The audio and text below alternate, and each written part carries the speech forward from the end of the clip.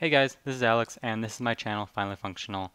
In my last video, I demoed using my VR shoes in an actual game.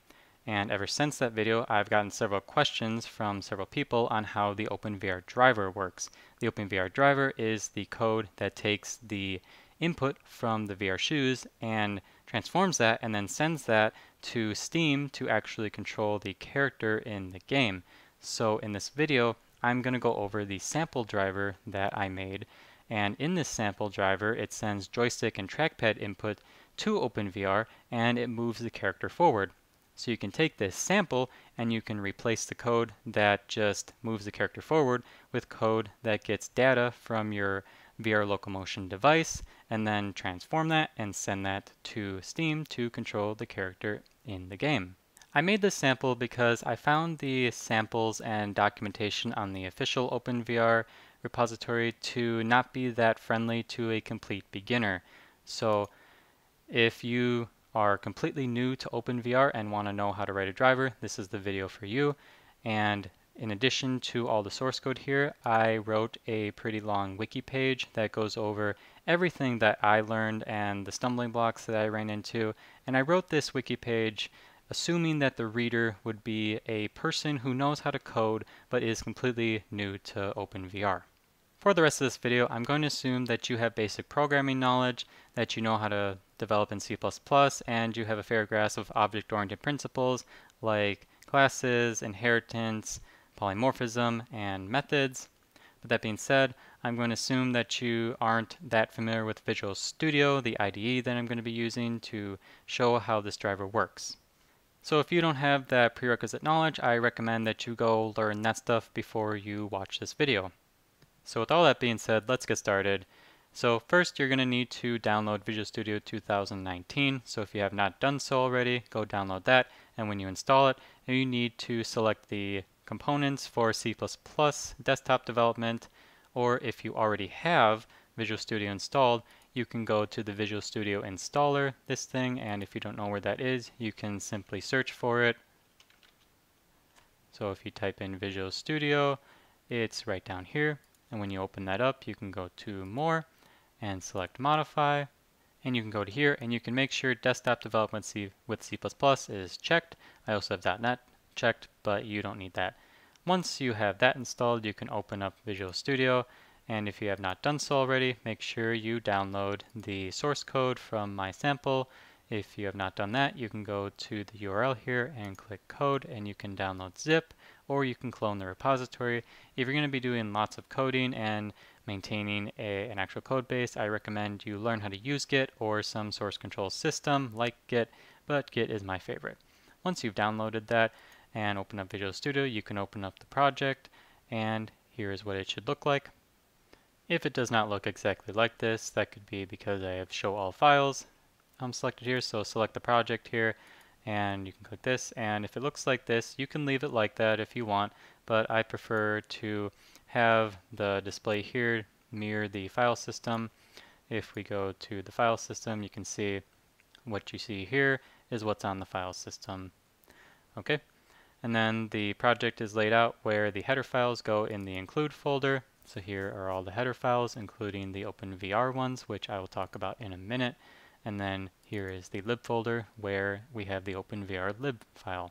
And you need that lib file and you need the header files from OpenVR. If you do not have those and you're making a brand new project, then I will show you what to do. Go to the OpenVR repository and you can see over here for releases, you can click on the latest release and you can download the zip file here. And then once the zip file is downloaded, extract it and go in the extracted folder, and in headers you can find the header files that you will need in your project, and then in lib you will find the library file that you need in your project as well. So once you have those, you can include them in your project, and as more updates come to OpenVR, you'll have to replace these files with the latest version. Or you could write a script that does that, but I won't go over that in this video. You could use something like CMake. Next, if you are making a brand new project, you'll need to go and right-click the project file and go to Properties. And then you can go to Configuration Properties, and then this thing, VC++, Directories, And for include directories, you'll want to include your include folder. That way you can reference your header files without having to write out the full path. And then for library directories, do the same thing so that Visual Studio knows where your additional OpenVR library is. And then if you don't want precompiled headers, I'm not using them, you can go to C++ precompiled headers and say not using. Okay? Okay, let's get into OpenVR itself. So your driver is mainly going to consist of 3 classes. And the first one is the class, so I call controller driver. It's going to actually initialize and talk to your device. So if you have multiple devices that you're talking to and you want to handle that all within your one driver, you're probably going to have multiple instances of a class like this. This class, if we go to the header file, it inherits from iTracked device server driver. So let's say you have 3 devices that you're talking to that need different code to handle those 3 devices. You're probably going to create 3 classes that inherit from this, and they're each going to implement the methods from this class differently. Okay? And then when you have that all set up, you have your device provider, which basically it just creates an instance. So here it just creates instances of your classes, so your iTracked device server driver, and you can put them in a list or you can store them as instance variables, and then basically all this does is loop through them every frame. So I only have one device I'm talking to, so I just have it call the one device here, the one driver here, and say run frame. But if you again had like 3 devices, you would just create 3 instances and then call the 3 instances. And that's really all this class does. This class is very simple. And then finally you have the device factory, which really just returns an instance of your provider. And that's basically all it's doing. So OpenVR will find this factory method and it's going to use it to get your device provider back, and then it'll call that device provider every frame. So here it's going to call run frame. It's going to call that every frame that when Steam is running, and in here you can do whatever you want, and you can call your drivers to update everything and to update OpenVR with input. Okay, so that's basically the 3 components. So the class that talks to your device, and then the provider, which basically just manages your devices if you have multiple of them. Otherwise, it really just calls this, and that's it. And then you have your device factory, which just returns an instance of your provider.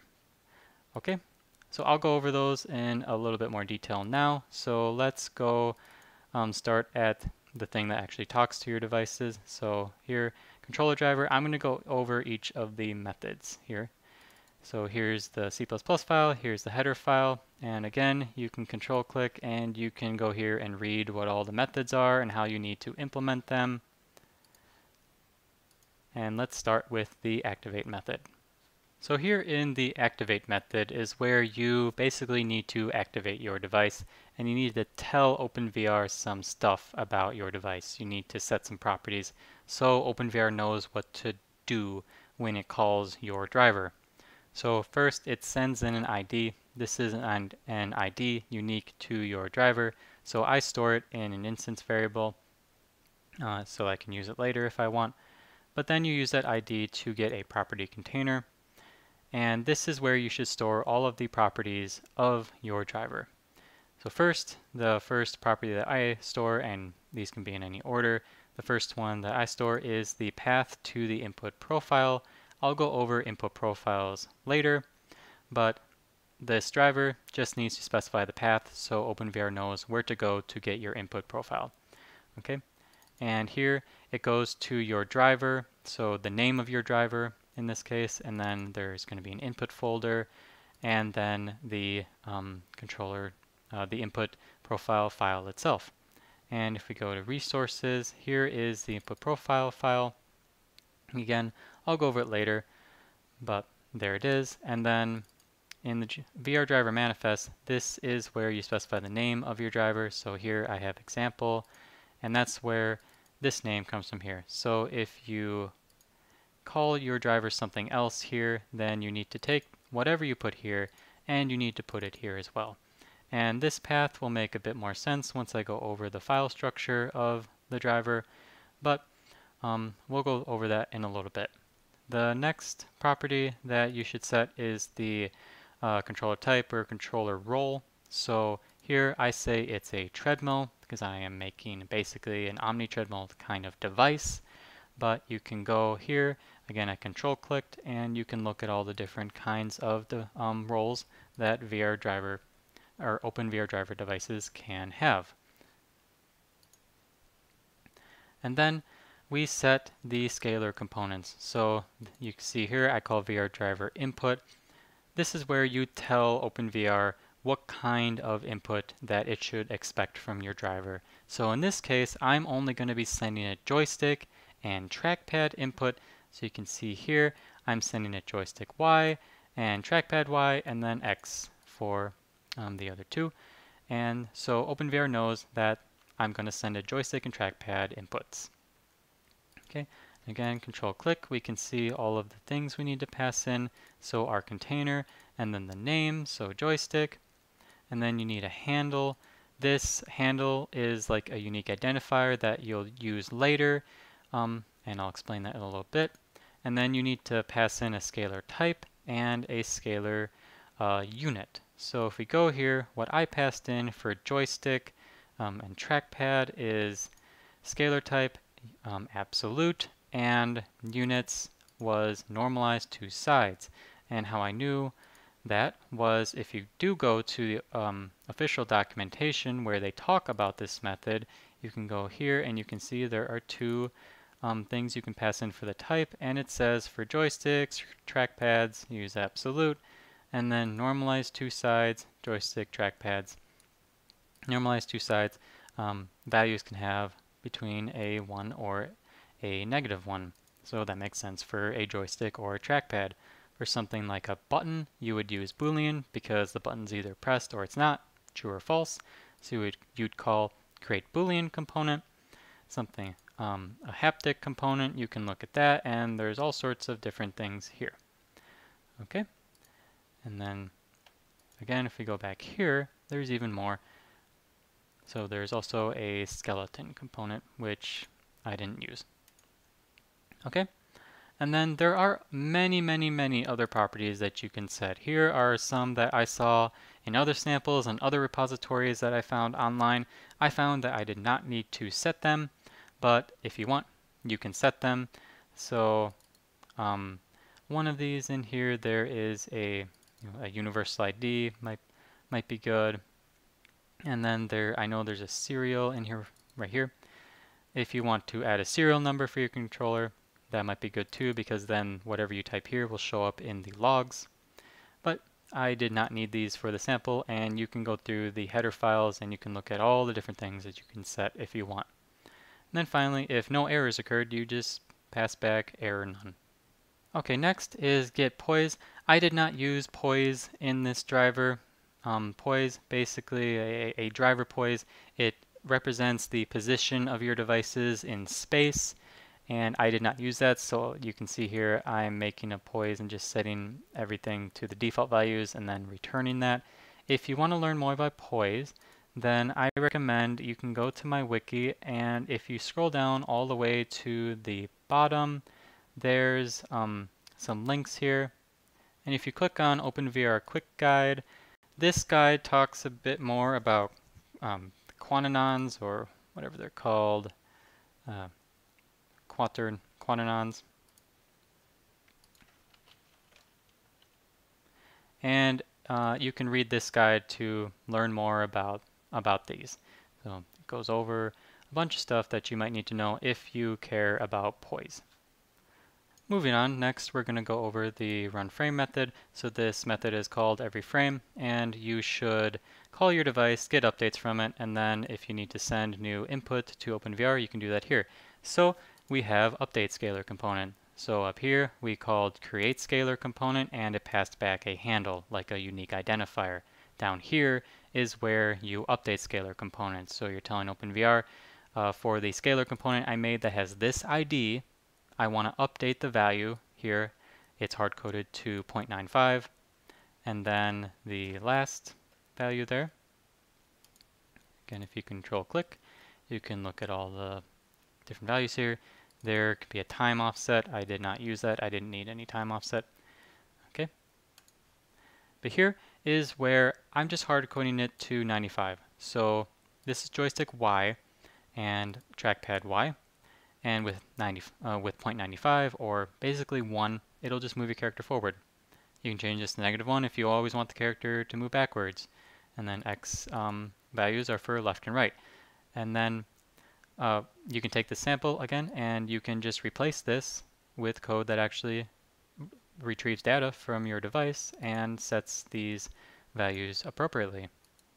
Okay, and then the next method is deactivate. When OpenVR is closing down, this method is called, and you can dispose of anything that you need to dispose of, or turn your device off, or do whatever you want. The next one, get component. I really still don't understand this method, and I experimented a bit with it. You can always return null, is what I found. I saw this in another sample, and this is a driver input, so I just say return this. But I also found that you can just return null if you want. And this method really doesn't seem to affect anything. Okay, and then enter standby. So if your device has some low power mode that you want to use when it goes into standby mode, when OpenVR goes into standby mode, you can call your device to go into low power mode from here. And then debug request. I did not use this, and this code was just in samples, but if you want to use that, you can look at the comment header for this and figure out what to do with that, but I did not need to use it. And that's it for this class. So basically, in Activate, you can set up all your properties for your device, and if your device needs some initialization, you can do that here as well. And then get poise. If you have some position information that your device can send, you can use this method for that, but I did not use that in this sample. Run frame. This is where you send updates to OpenVR based on the data from your devices. Deactivate is called before SteamVR is closed down, and you can turn your devices off or do whatever you want. Get component, I found, really doesn't do anything, at least for this sample. Enter standby if you want to go into a low power mode, and then debug request I did not use. Okay, on to the next method, or sorry, not method, class. So the device provider. So here's a C++ file, here's the header file. This needs to inherit from this class, iServer track device provider. And let's go and look at the methods that you need to implement. So there's an init method, cleanup, get interface version, and run frame. Oh, and then should block standby mode, enter standby, leave standby. Okay, so going back to there, first with init, this is called when your driver is being initialized. So what you can do in here is you can init the driver context. I just found this in other samples, so I do that as well first. And if there are no errors, or I'm sorry, if there is an error, then you can just return that error, because if there was an error, then you probably don't want to do anything else. And then here is an example of how to log out to the log file that SteamVR uses. I'll talk about the log file later, but in any point, if you want to write a log, you can do that. So like if we go back to the class we just went over, if during a frame you want to log something, you can do that here as well. So you can say something like, you can do that. And then this will go out to your log file so you can make sure that this method is actually being called. And then here is the class that we just went over. I create a new instance of it when the provider is initialized. And then you need to actually add your controller to the list of track devices. So here it's an example controller, and again this name comes from the VR driver manifest. So example here, and then you always need underscore controller, it looks like. Every other sample did that, and it looks like you just need to always add this after the name of your driver. And then it's a track device controller, and here is the instance that you pass. And then later on, OpenVR will use this to call your driver. Okay. And then in cleanup, if you need to do anything before OpenVR, before your driver is unloaded, then you can do that in your cleanup method. So here I'm just deleting the pointer. And then get interface version. Every other sample just returned this value, so IM2. In run frame, just call your controller run frame. If you have multiple controllers, you can call all of them here. So again, just calls run frame, and then it goes into here and calls all your scalar components to be updated. And then should block standby mode. If you want your device to block Steam from going into standby mode, you can say that here. I just say false, don't block standby mode. And then here is entering standby and leaving standby. So if you want to do something when you enter standby, call it here. If you want to do something when you leave standby, you can do that here. Okay, so that's it. So this class is pretty simple. Just initialize all of your different controllers in here and add them to the list so OpenVR knows where to get them. And then any cleanup or standby stuff, and then every frame, just call your controllers. Next, and finally, is the factory. So factory methods, you can, if you want, you can go Google factory method or factory pattern, and you can learn more about why it's called a factory. But basically, it just pumps out objects, like a factory pumps out cars. This is responsible for creating an instance of an object. So here is the provider class that I just went over, and all it really does, all this method here does, is return the provider if the interface name that is passed in is a iServer track device provider. Okay, just return that. Otherwise, it just returns null. Okay, and that's really all this does. And you need to have this stuff here. You can just copy paste that, but that's really it. So one method, and pretty simple. It just returns an instance of your provider. Next, there are several different config files that you need to know about here under the resources folder. So let's start with the input profile. So I've opened up my input profile, and if you want to learn a whole lot about that, you can actually go to the official documentation, and this page does a decent job of covering the input profile. So I encourage you to read through this, but the input profile is used to tell OpenVR how applications are bound, application actions are bound to input states. So let's go over this file pretty quickly. So JSON ID, it's an input profile. And then controller type, again, here's example from the name of the driver from VR driver manifest and underscore controller. Just found that that's what it wants. And then legacy binding, I'll go over legacy binding in a bit here, but you need to specify the path to your legacy binding file. And here's my legacy binding file. And then device class, you specify here it's a track device class. And again, the different values that you can specify are here, and you can find that in other samples. And then the mode, so this is a single device. So here they talk about single device. It's like they say a gun style controller, or you can have handed controllers, like one devices that are used in a pair.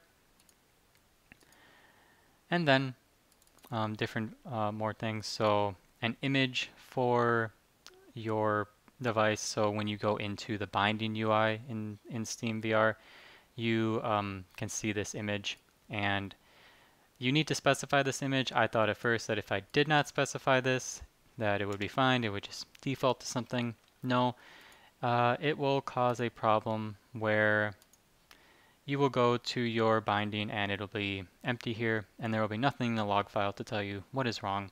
So yeah, just put some SVG file here. I think it could even be blank and you'd be fine.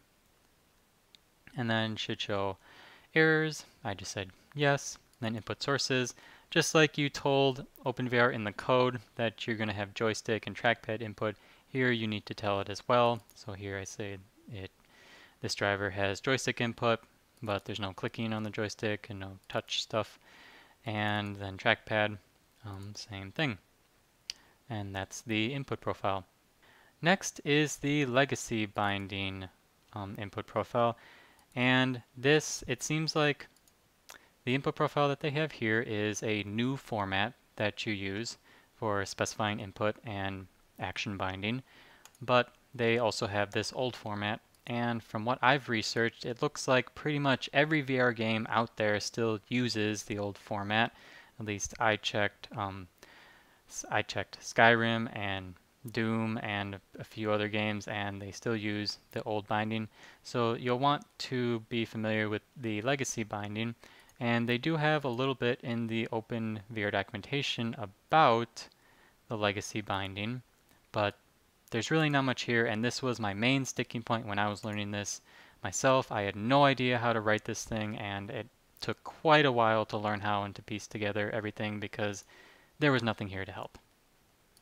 So here it's just a legacy binding, and then you have haptics and poise. I don't have any poise elements here, and then source. It's kind of similar to the new style where you specify here the trackpad and joystick, but I just found these in samples and other input profiles that I found, and I'll show you guys how to find other input profiles in a little bit.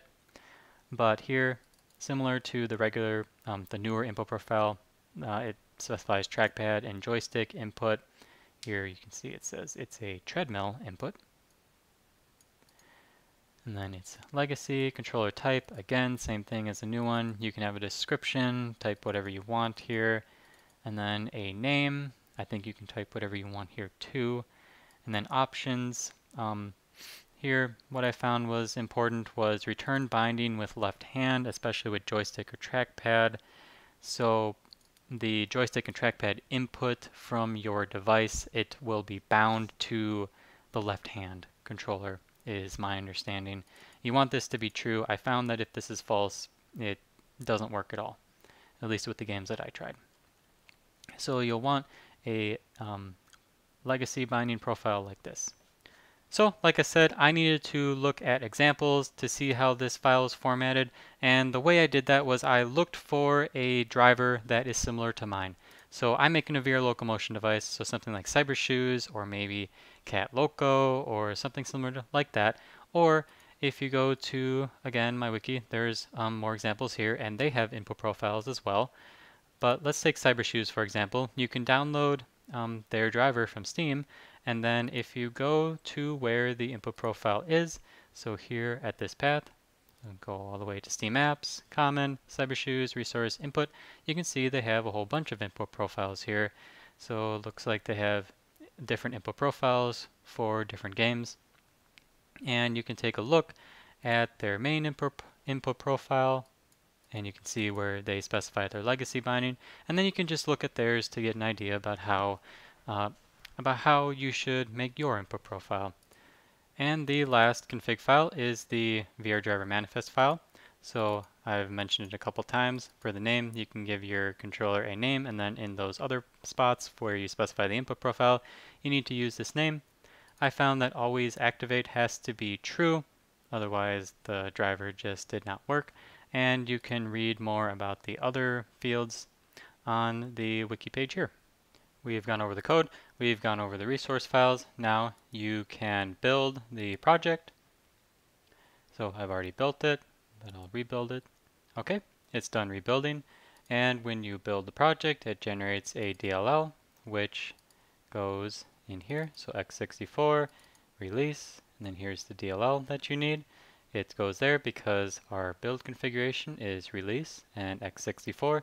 That's what you need for OpenVR. And now we need to take this DLL and those resource files and put it in the Steam VR driver directory.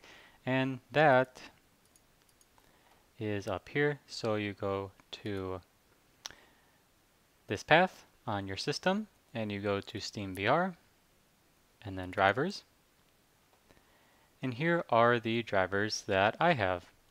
And what you need to do is you need to make a new folder with this structure. So in this case, we'll name the folder example because it's the example driver, and then a bin directory, and then for Win64, you'll put your DLL on there.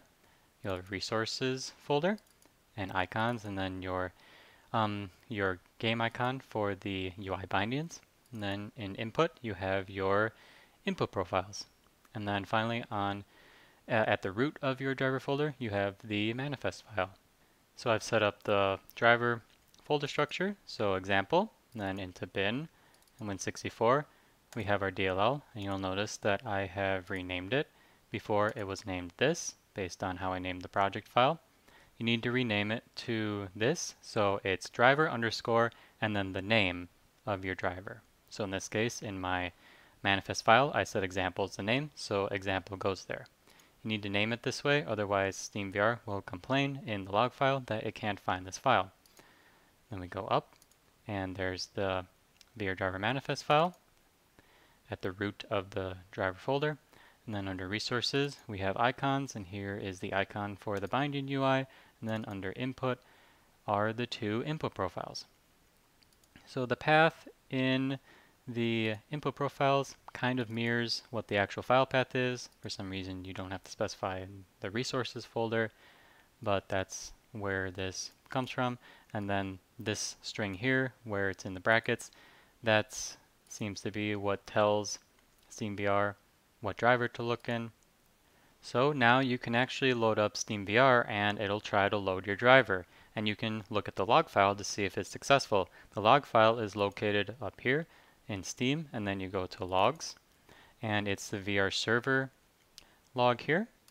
And then in here, there is a lot of stuff, and the way to find the lines that pertain to your driver is whatever you named your driver, you just search for that. So I would search for example, but I pulled this log file from my computer that has my actual driver that I used for my VR shoes. So for that one, I named my driver FF for finally functional VR shoes. But for the example driver, this would just say example. And you'll have a log here. This log comes from the log line that was added here. I have the same line in my VR shoes code base, but it just has the name that's different. That came from that line of code. And then here, SteamVR is activating the driver, and I gave it a serial number, and then it says it implements these interfaces that comes from the actual class that it implemented, and it loaded my driver here. Okay, and if you have those lines, you know that your driver was loaded successfully. If there was a problem, then look in the log file and see what's wrong. And then for testing your driver out further, you can go to your settings in Steam, and then go to controllers, test controller, and then when you go here, you should be able to specify you should be able to find your input profile here, your controller's input profile. So here it's the treadmill one,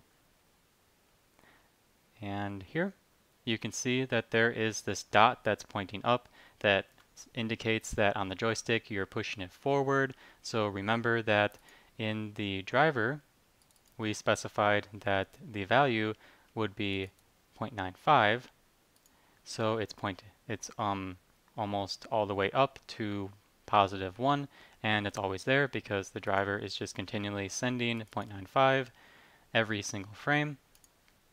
And this is the way you can know that your driver is actually sending input. And this is the point where I got where this was working because my input profile and my code were set up correctly, but then I had to go and look into all that stuff with the legacy binding file because even though this was saying it was working, my legacy binding file was not correct, so it didn't work in the actual game. But we already went over the legacy binding file, so hopefully you guys don't run into that problem. And then you can go back here and you can go to controllers, manage controller bindings, and you can click on whatever app you want to set a controller binding for, and then make a custom one. And you can go into your bindings and you can change the controller, and you should find your controller here. So example controller, and then you can edit the binding for that. And here, if you wanted to make a different binding for your controller, you could do that. This is another way to know that your controller is working, that the binding UI that you have is working, because like I said before, if you don't have an icon set up, then this will all be just a black screen and it really doesn't tell you what's wrong. A couple last things I want to mention is that you don't have to put your driver in this folder. For example, if you go up to common, you can see for Cybershoes, they put all that stuff in this path. And the way they did that is there is a paths file that you can modify. So if we go here, if you go to your user's app data folder and then local and then open VR, you will find this file, VR path. And if we open it up, you can see that there is this section for external drivers, and you can see they have specified that's the Cybershoes driver. This happens when you install the driver. They modify this file. They have specified that their driver files can be found here. So you could set up another path for your driver if you wanted it to be somewhere else. For example, if you wanted it to be outputted, or if you wanted the driver to be in your project repository or something like that. I have that set up for my driver for my VR shoes. And then on that related note, you noticed how I had to go and rename the DLL and I had to manually move all of the files into their appropriate spot. You can go to your project and you can right click properties, and then if you scroll down, there are these things called build events, and you can do a post build event, and you can via the command line specify some commands to run. So after the build runs, you can tell Visual Studio to copy your DLL and all your resource files to the appropriate spot, so that every time you do a build with new code, it'll copy everything fresh for you automatically, so you don't have to do any of that manually. And I did that in my regular VR Shoes project, and I'm going to leave that as homework for you guys. If you want to see how it's done, go ahead and check out my other repository, which if you go to my profile, it is right here in VR Shoes software. And if we look at the project file here, and I go to post, build, you can see I have some copy commands here for copying everything that's needed. But I'll leave that to you guys as a little bit of homework. So that's it for this tutorial. Again, I recommend you guys look through the wiki. There's all the information I went over in this video. All of that is here. And I have resources down here for other drivers that you can look at and take inspiration from. So if you liked the video, leave a like. And if you want to see more of this kind of stuff, or if you want to stay up to date on my VR Shoes project, then subscribe. See you guys next time. Bye.